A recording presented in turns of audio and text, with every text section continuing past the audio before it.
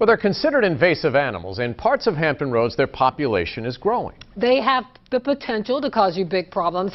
And tonight, 13 News Now anchor Vanessa Correa investigates hogs going wild in Virginia and the efforts to control them. Wild pigs, boars, swine, whatever you want to call them, they're running wild in both the refuge and at False Cape State Park, and if they aren't stopped, they could move into your neighborhood. If you visualize a pig turning over the ground in a farmer's soybean field or a cornfield, it would be a disaster for that farmer. John Gallegos with Back Bay and Peter Auker with the state are both wildlife biologists on the front lines of Virginia's ongoing battle with the feral pig population, and they have the animals under surveillance. Cameras like this tracking their every move.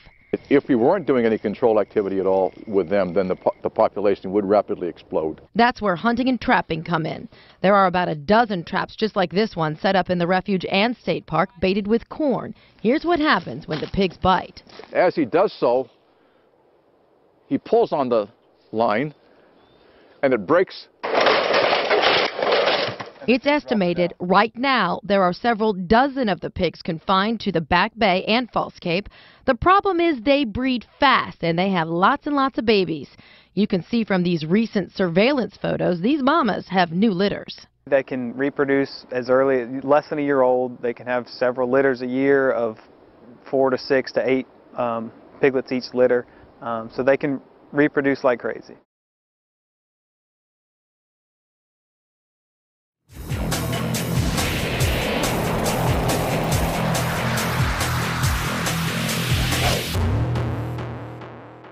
Nutria, huge, hungry 20-pound rodents native to South America, have been wreaking environmental havoc for years. And on Maryland's eastern shore, a team of wildlife biologists and trappers is working to stop the invasive critter from gobbling up wetlands.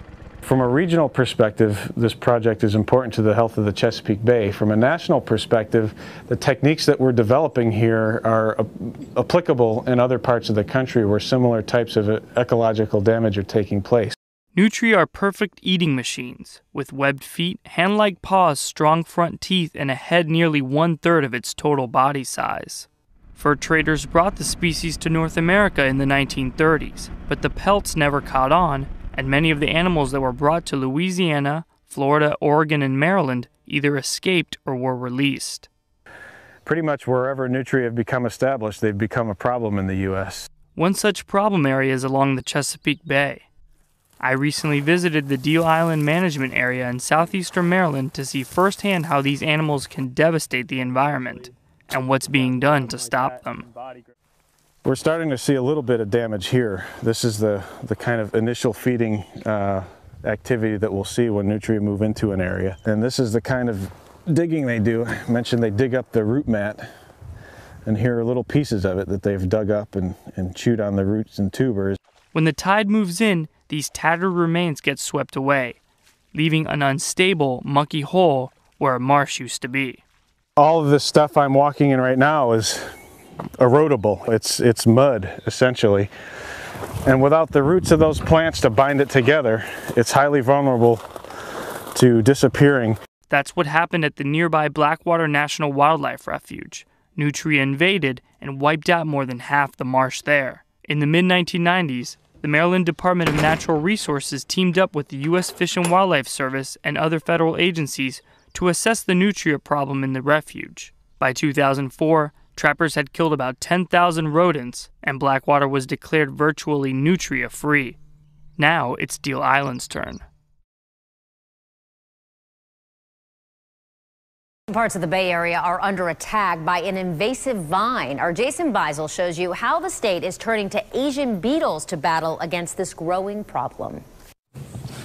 Take a walk around Largo Central Park Nature Preserve and you will notice these heart-shaped leafy plants. Problem is, they don't belong here. But somebody probably thought they were a good-looking vine when they went to Asia, brought them back here as well. The air potato vine is considered the most invasive species in Florida. Once it makes itself at home, it overtakes and kills native plants. Starts shading out the natives, fights it for sunlight, water, and nutrients. Since the air potato vine grows about 70 feet every summer, it doesn't take long for it to do its damage. Just take a look at what it's done here, where it's devoured everything in its sight, all the way from the ground up through the trees. We use Roundup and it doesn't even yellow it. They sort of laugh that off. So the state's newest weapon? And you can see that they're already starting to do damage to the air potato vine. The air potato leaf beetle. They chew holes in the leaves, damage the actual plant, and then they'll lay their eggs on the actual plant itself, and a whole new generation will hatch out and start chewing on the leaves again. On Tuesday, 300 beetles were released around Largo. It's part of the state's plan to combat the air potato vine infestation.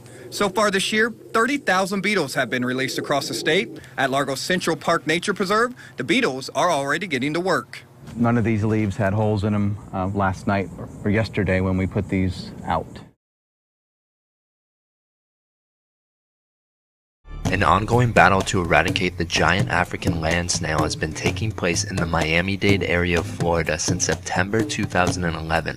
The critter at hand can grow to almost 8 inches long with a 5-inch diameter and carry both male and female reproductive organs. Combine this with the fact that they can reproduce faster than rabbits and have no natural predators, it is not surprising that their population numbers quickly spiral out of control. They're in the top 100 invasive species list and are of particular concern to the Florida Department of Agriculture because they can consume up to 500 different species of plants.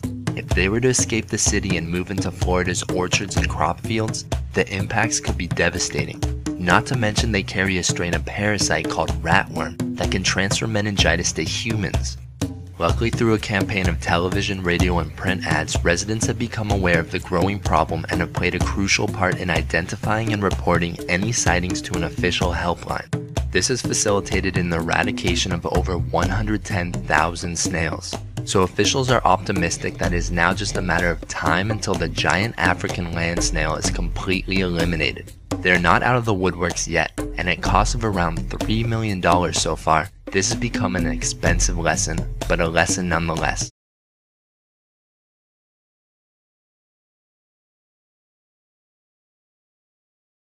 There's a new invader on the block. A ferocious fish with a massive appetite and razor-sharp teeth.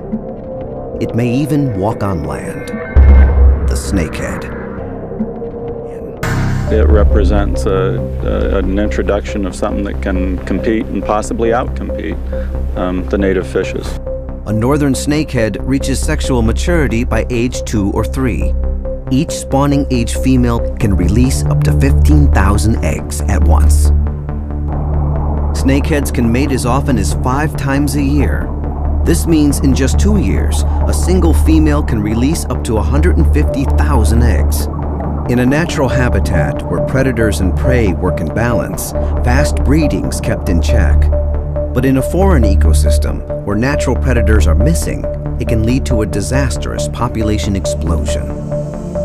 Snakeheads are also known to lash out at any who approach them. Of the 29 known snakehead varieties, many, like the giant snakehead, are powerful hunters with ravenous appetites and sharp, snapping jaws.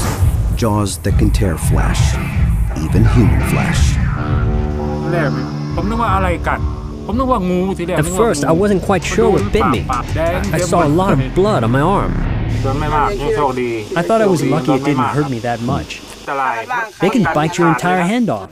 In the U.S., snakehead attacks are just a small part of their danger. To an ecosystem, invading snakeheads pose a far greater threat. Outside its natural habitat, the northern variety can decimate a food chain. These fish are top-level predators that will eat virtually anything in their path. They can travel across land and live out of water for up to 3 days. On land, snakeheads use a primitive lung above their gills. They have these air chambers just up underneath the skull, so they'll rise to the surface, gulp air. That air is forced up into those air chambers, which act in many respects like a lung. To complete this monstrous picture, some say the snakehead can do something few other fish can: walk on land. Out of the water, snakeheads rhythmically move their fins and muscular bodies back and forth.